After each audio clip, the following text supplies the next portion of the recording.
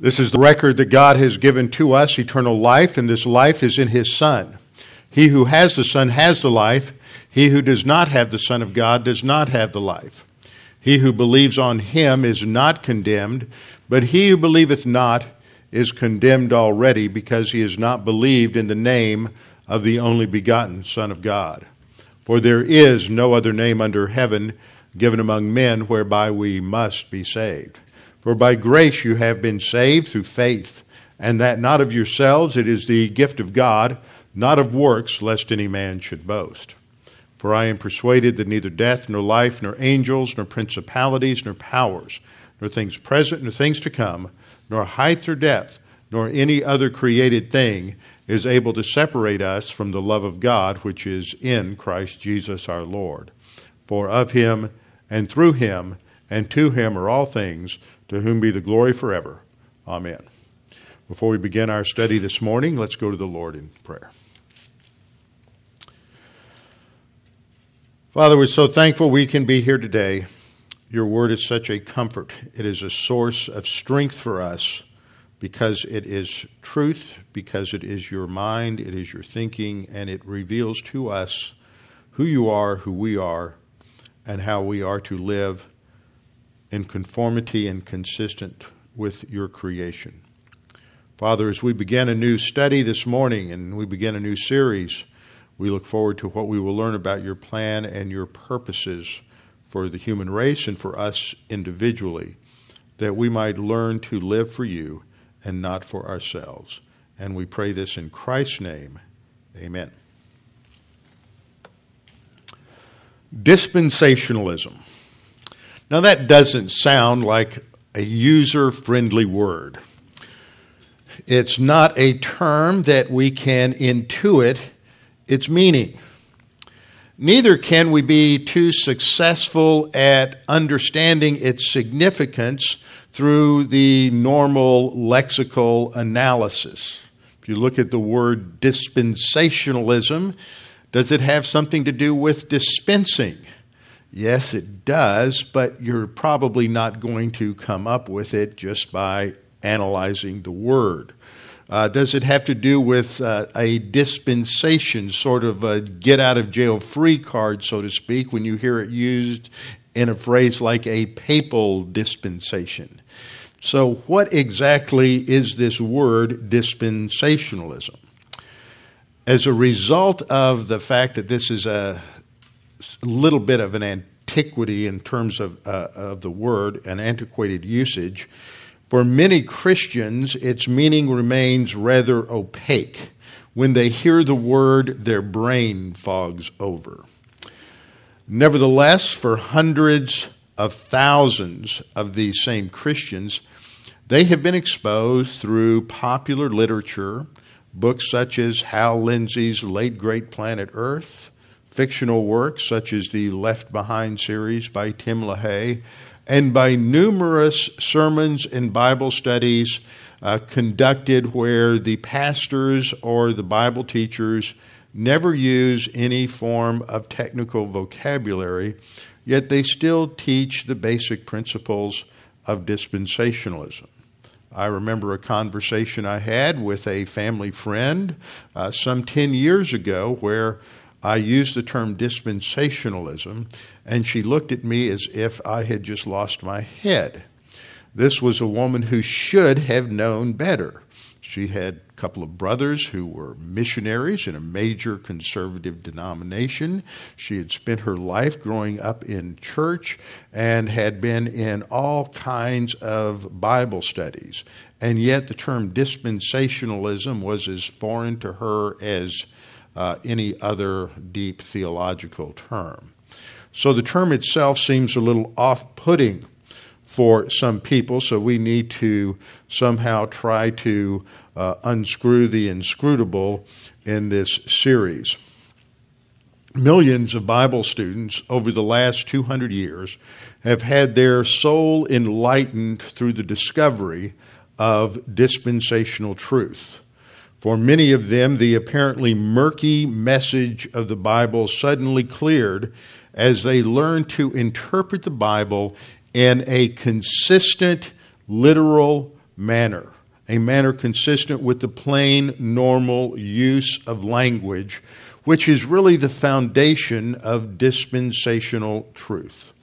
So this morning, in light of the fact that we're about to begin our annual Bible conference for Chafer Seminary, I want to do two things with this message. The first is to provide an introduction to what we will learn during the coming few days in our conference related to dispensationalism.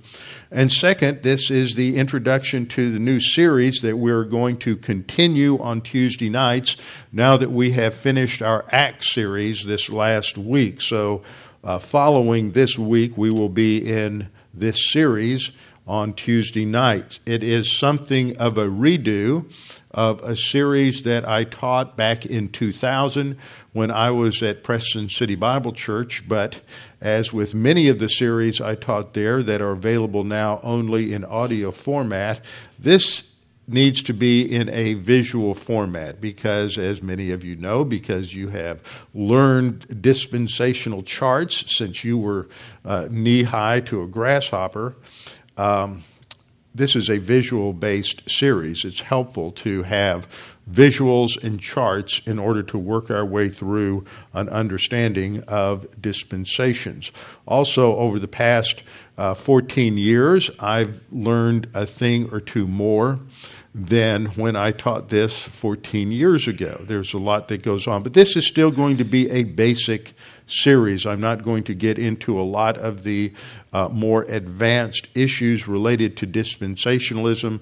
It's something that we all need to understand a little more clearly as to why we believe what we believe. And so this morning, by way of introduction, I want to begin by addressing the question, dispensationalism, why should I care? What is the significance of dispensationalism?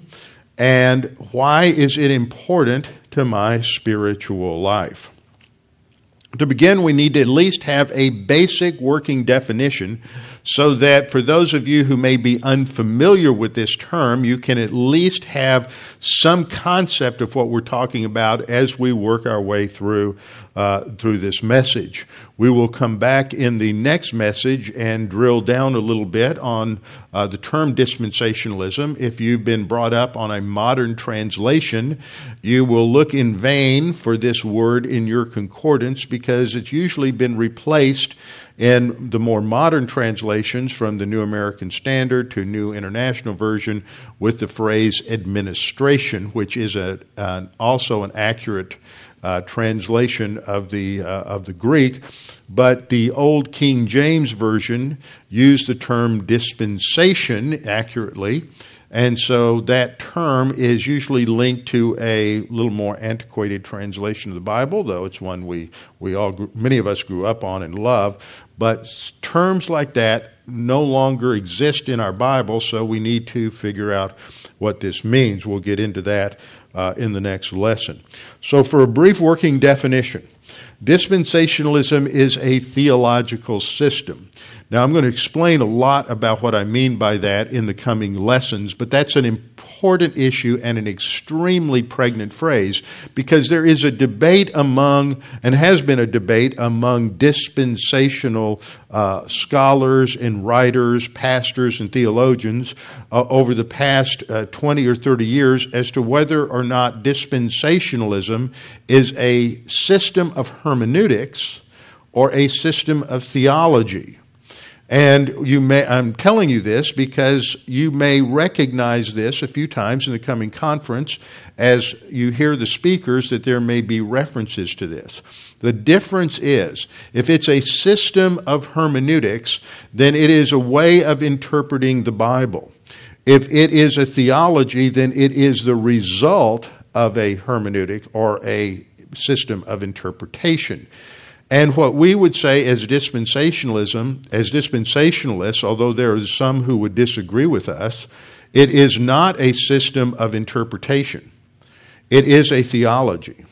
The system of interpretation is one that has been understood and at the foundation of Protestant evangelical theology since the Protestant Reformation in 1517, and that is the principle of a literal, plain interpretation of Scripture, that the language of Scripture should be understood in its normal, everyday use, normal, everyday language. It is not something special. It is not a special system of interpretation. It is the result of consistently applying a literal interpretation to the Scriptures. So that's why I start off with this. It's a theological system which understands that God sovereignly governs the history of the human race through a sequence of divinely directed administrations. Now, for many of you, when you think of dispensations and dispensationalism, the first thing that pops into your mind is a chart of God's plan for the ages. And so for many pew sitters, when they think of the word dispensation, the first thing they think of is a timeline. But time has nothing to do with the term dispensation. The term dispensation from the Greek oikonomia, where we get our word economy, is a word that emphasizes administration, not time. But that administration takes place within a time frame. And so we think of that in terms of a timeline, but time is not part of the part of the semantic meaning of oikonomia. So it has to do with God's governing or administrating human history through a sequence of divinely directed administrations marked by distinctive periods of time as He works out His plan to destroy sin and evil. Now, you won't find that last part in a lot of your definitions of dispensationalism, but it brings in the fact that dispensationalism for many people usually emphasizes it's a philosophy of history, that's part of it. And that's very much a part of what dispensationalism provides for us, is an understanding of the meaning and purpose of history. But when you think of the word purpose for history, that means history is going somewhere. Well, where's history going? What is the meaning of history? What is the meaning of our life? Because we often use the term meaning of history and we think in terms of the broad scope, the broad themes of history. But each of our lives is a small part of history. You and I each make up a different little strand, just a little different current that is in the broad stream of history. So that history is going somewhere. It has a purpose. It has a destiny. And that destiny is God is going to end sin and evil. This relates it ultimately back to, as we'll see in a minute, back to the angels and what we refer to as the angelic conflict or the satanic rebellion or spiritual warfare. There are different terms that are used. And often you have heard that part of the purpose of human history is to resolve the angelic conflict. I bet not one person here could give me an accurate understanding or definition of what that means, to resolve the angelic conflict. That's one of those phrases. Sounds good. Sounds heavy. I've said it all my life. What does it mean, though? It means that once sin and evil entered into the universe through the fall of Satan, God has to resolve that problem by ultimately ending it and removing it from His creation. So that is the ultimate goal of history, is to remove and destroy sin and evil from God's creation. So that's our working definition. It's understanding God's plan and purposes for not just human history, but as human history relates to that broader idea of the angelic conflict. So, what are some distinctives about dispensationalism? Well, first of all, dispensationalism begins with Scripture. Dispensationalism begins with Scripture. Now, that is a very important concept. The starting point, the building block, the foundation for dispensationalism is Scripture. Now, what I mean by that is that even though other systems of theology, such as covenant theology, which is usually the system that is thought of in contrast to dispensationalism, but there's also other forms of theology. There's Lutheran theology, there's Roman Catholic theology. There are other forms that are in many ways closely related to covenant theology, but they're not covenant theology per se, and we'll get into a definition of that a little later on. But there are other theological systems that affirm the infallibility and inerrancy of Scripture. And they too would assert that their starting point is Scripture. But we have to be careful in all areas of life that a lot of people say and claim things that they don't actually do. And these systems do not actually demonstrate that they are consistently built upon Scripture. In fact, what we see in covenant theology and these others is that they have very subtly imported philosophical ideas that they have then imposed or read into the text. That's what's called deductive theology, whereas dispensationalism is inductive. So Scripture, dispensationalism begins with a high view of Scripture, an extremely high view of Scripture. We believe that the Scripture is the infallible, inerrant message from God to the human race. And we're not unique in this. But it is the way we understand that is important, the way we try to consistently understand and interpret that. So dispensationalism begins with a high view of Scripture. 2 Timothy 3:16 and 17 tells us that all Scripture is, the translation usually says given by inspiration, but the Greek word theopneustos means to be breathed out by God. God originated Scripture, which He exhaled, so to speak, and using that imagery of God breathing, God exhales it into the mind of the writer of Scripture, who inhales from God and exhales through his writing. God is not dictating Scripture to the writer of Scripture, but He is governing the thought processes and the writing of the author of Scripture, human author of Scripture, in such a way that without voiding or violating the individual volition, personality, writing style, education, background of the individual writer, he guarantees that what the writer of Scripture pens in the original autographs was without error, and therefore it is the very Word of God. We also have a passage like 2 Peter 1, 20 and 21 that tells us that this is done through the Holy Spirit, that in verse 21, holy men of God spoke, in reference to the Old Testament prophets, as they were moved by the Holy Spirit. The word there for moving is also used of the way wind moves a sailing vessel across the ocean. It's an unseen influence, but it is the determinative influence. So it's God, the Holy Spirit, that directs the writers of Scripture. So we learned that the Word of God is a word from God, not a word about God. But how are we to understand the Bible? How are we to understand what God is saying to us? And there are competing views of interpretation. The view that dominated Christianity almost exclusively from about 300 AD until 1517 in the Protestant Reformation was a view called allegory. And so there was very little opportunity to develop what we think of as dispensational truth, because they weren't looking at the Scripture through the lens of a correct way of interpretation. It was symbolic, it was allegorical, it wasn't literal, it wasn't to be understood according to the rules of normal language.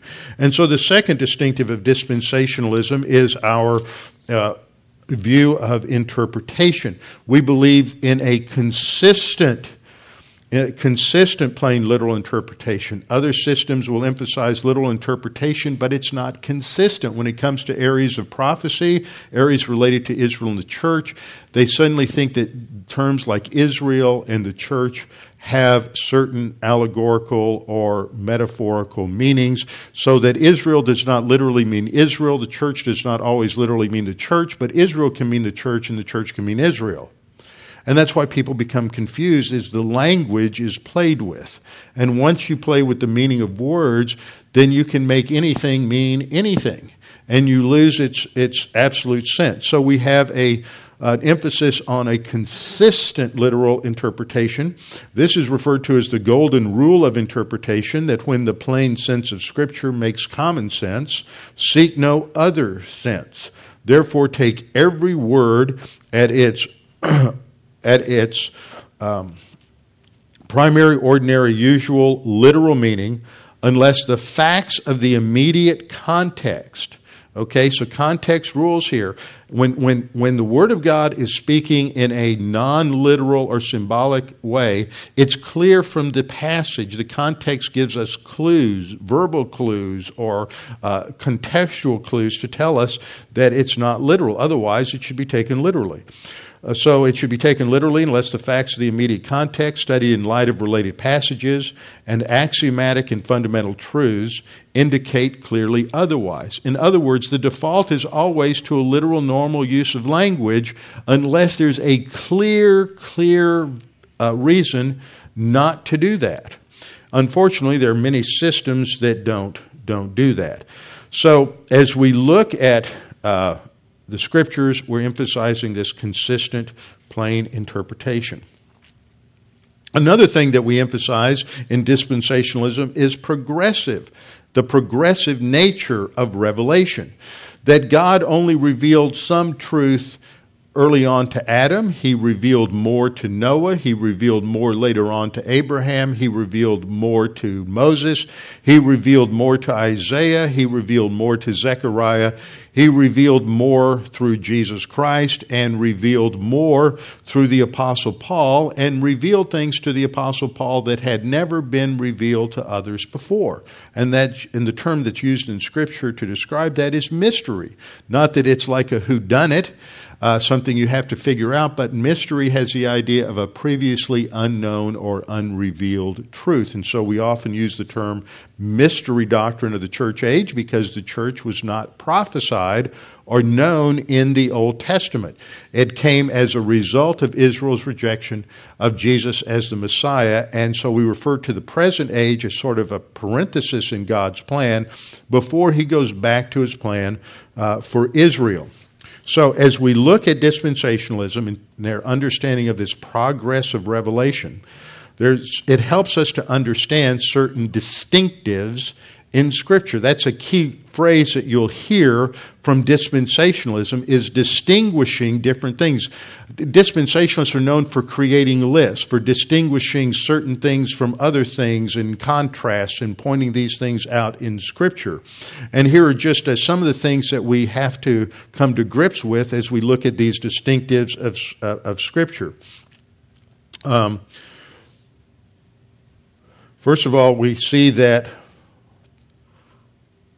as we look at this, that Scripture, before I get to that dispensationalism develops from an inductive study of Scripture.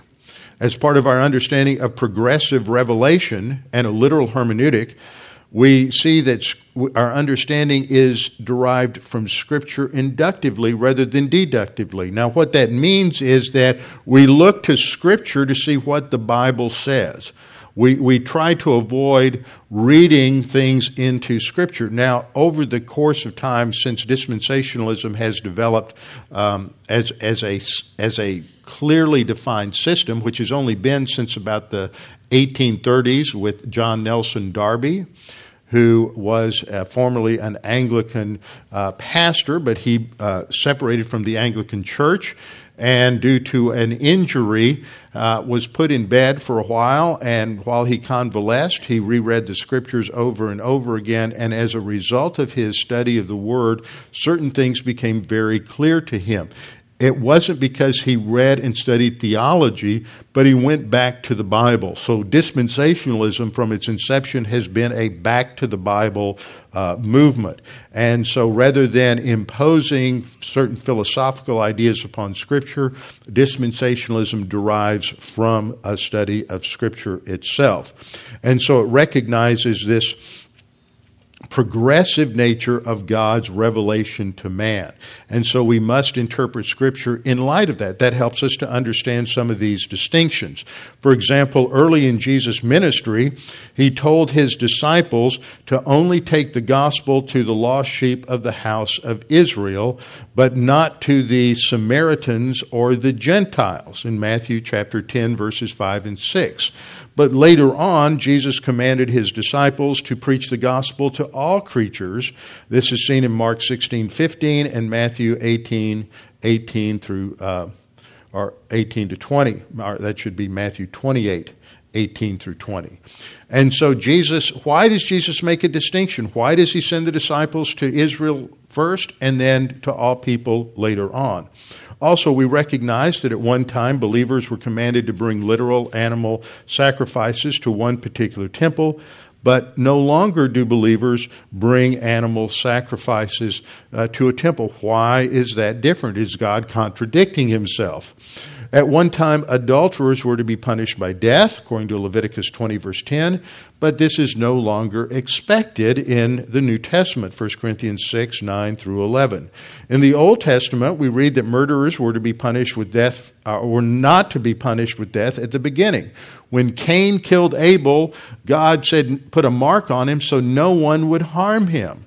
And yet later on in the Noahic covenant, God mandates the death penalty for murderers. And this is reaffirmed in the New Testament in Romans 13, 1 through 7. In Leviticus, there is a mandated dietary law, but in Acts chapter 10, those dietary restrictions are removed. Why is this? We understand this because there are differences in the progress of revelation, and that God has different plans and purposes in different periods of history.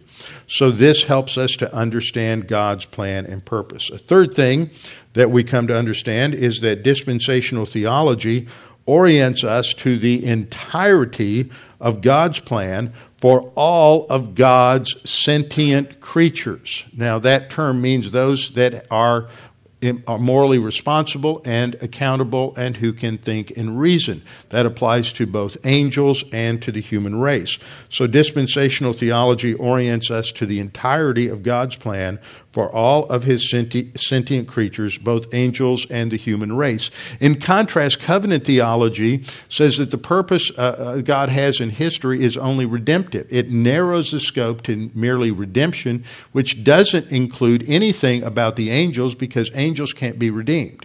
There's no redemption solution spoken of in Scripture.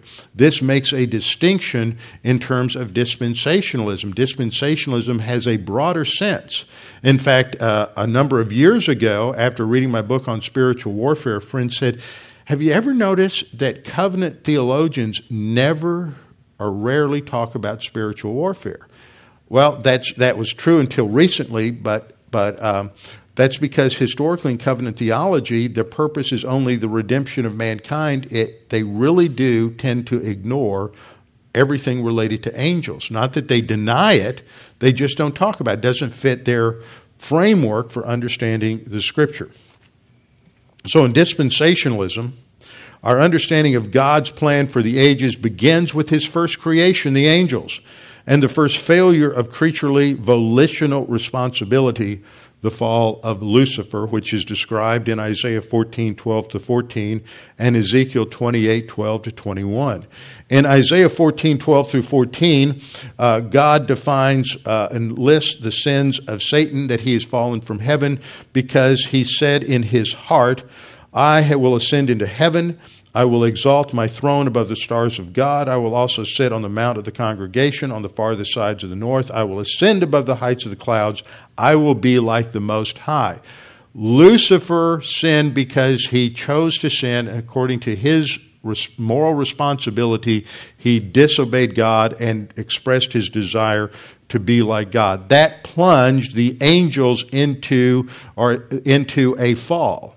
And those angels, approximately a third of them, that followed Satan were part of the angelic rebellion or the angelic revolt, and this established a conflict before the creation of the human race. So our second point is to understand that the fall of Adam is directly related to this angelic rebellion. This is seen in Genesis 3:1 through 7 because it is Satan, Lucifer, now known as Satan or the devil, who entered into the serpent to tempt Eve first, and then as a result, Adam sinned. So human sin is directly tied to Satan's fall. That connects the two. This is important to understand. The third thing we see in Scripture is that the solution to spiritual death, which is salvation of the human race, is connected to the defeat of Satan. This is announced in Genesis 3:15 when God said that he would put enmity between you, that is the serpent or Satan, and the woman, and between your seed, the seed of the serpent, and her seed, the seed of the woman, a reference to the Messiah. So that throughout the Old Testament, the focus of salvation was on the promised redemption through the seed of the woman or the Messiah. And then fourth, we see that the defeat of Satan is directly related to the coming of the Savior. He bruises, the Messiah bruises the serpent on the head. It's a fatal wound. And it's related in about 4 different ways in the Scripture. First of all, we see that Satan tempts the Messiah, who is referred to as the seed of the woman. This is at the beginning of our Lord's public ministry. Second, we see that Satan is instrumental in the arrest and crucifixion of the Messiah. It is Satan who personally indwells Judas Iscariot and tempts him to betray the Lord Jesus Christ, which he does, and it is that betrayal that leads to his arrest and his crucifixion.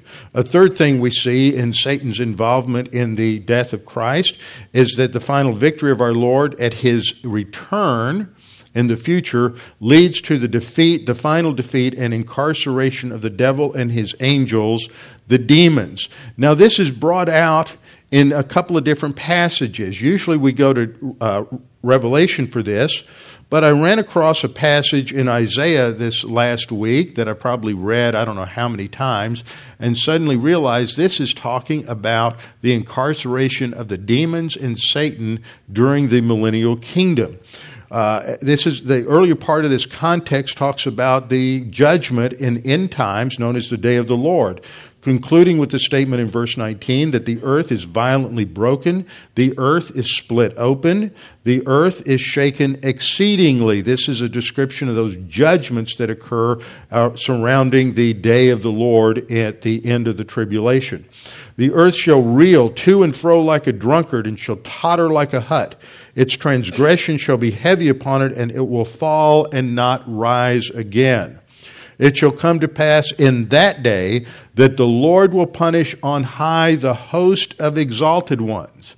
See, that's not talking about the judgment on mankind. That's talking about the judgment of the host of heaven, the demons. The term host of heaven often refers to the angelic, always refers to the angelic host, the angelic armies, and this is a description of the fallen angels. He will punish on high the host of exalted ones, and on the earth the kings of the earth. They will be gathered together as prisoners are gathered in the pit, and they will be shut up in the prison. After many days they will be punished. So the many days refers to the millennial kingdom. They're prisoned first, and then they are, what we learned from Revelation 20 is then they're released, and then they're judged and cast into the lake of fire. Concluding in Isaiah 24, then the moon will be disgraced, the sun is shamed, for the Lord of hosts will reign on Mount Zion and in Jerusalem. So this connects it to a millennial fulfillment. In Revelation 21 through 3, we read that Satan is going to be chained in the bottomless pit. That goes right back to the Isaiah 24 passage. And chapter 20, verse 2, we read that the angel will lay hold of the dragon, that serpent of old who is the devil and Satan, and bound him for 1,000 years, and cast him in the bottomless pit, and set a seal on him so that he should deceive the nations no more, till the 1,000 years are finished. And after these things he must be released for a little while, and then he will be cast into the lake of fire. So we see that the death of Satan is directly related to the coming of the Savior. And in this last fourth way, we see that at the cross, sin and evil are defeated as Christ pays the penalty for sin, reveals the love of God, the unconditional love of God for all mankind in its greatest way at the cross, with the provision of salvation. So from all of this, we learn that dispensationalism helps us to understand God's plan and purpose for history and the role that salvation plays ultimately within the broader scope of the angelic rebellion. This is also brought out in passages like Revelation chapter 12, which describes in a panoramic way the role of Satan and the angels in not only the assault on the child that's born in verse 3, that is born to the woman who later flees into the wilderness, and that's Israel. So it also explains anti-Semitism and the hostility in history to the Jewish people. Now finally, as we look at dispensational theology, we recognize that it provides a framework for understanding the meaning of life, suffering, and history. Just very briefly, the meaning of life is to serve God and to glorify Him. Part of this is seen in Genesis 1:28, where we are created to be fruitful and multiply, to fill the earth and subdue it, and to have dominion over the fish of the sea, the birds of the air, and over every living thing that moves on the earth. And in Genesis 2:15 we read that the Lord God took the man, Adam, and put him in the Garden of Eden to tend and to keep it. We were created to serve God and to glorify Him. Because of sin, suffering enters into the world. So dispensational theology helps us to understand the meaning of suffering. The very first book written in the Old Testament was not Genesis. Genesis, Exodus, Leviticus, Numbers, and Deuteronomy, the Pentateuch, were penned by Moses approximately between 1446 and about 1406 BC during the time of the wilderness wanderings. But the first book written in the Old Testament was the book of Job. What does the book of Job deal with? It deals with suffering. And who causes this undeserved suffering on Job?